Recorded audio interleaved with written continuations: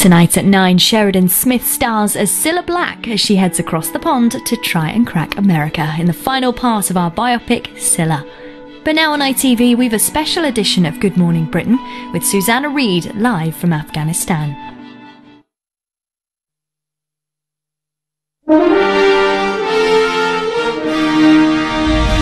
Good morning, Britain. It's 6 o'clock. Welcome to the programme. Our top stories today. Leave more money to your loved ones. The Chancellor scraps the death tax on pensions ahead of next year's election.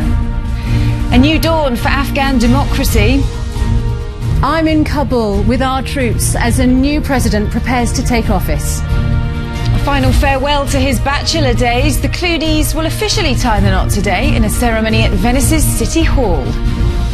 There are no real successful ball love song singers. And Lionel Richie talks about his legendary lyrics, life on the road, and losing his luscious locks. Monday, 29th of September 2014, live from ITV Studios in London. This is Good Morning Britain.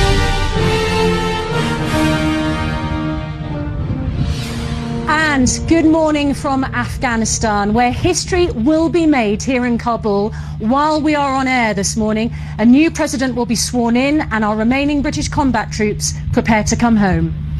Thank you, Susanna. Also this morning, we'll be live in Cyprus as British warplanes prepare for what could be their first day of action against Islamic State extremists in Iraq. And after that lavish ceremony at the weekend, George and Amal will officially become Mr and Mrs Clooney at a civil service in Venice today. We will be there live.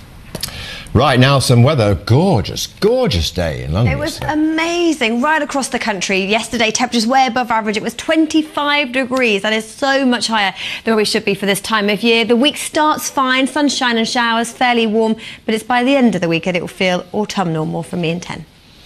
Laura, thanks very much. Our top story this morning, and George Osborne will take...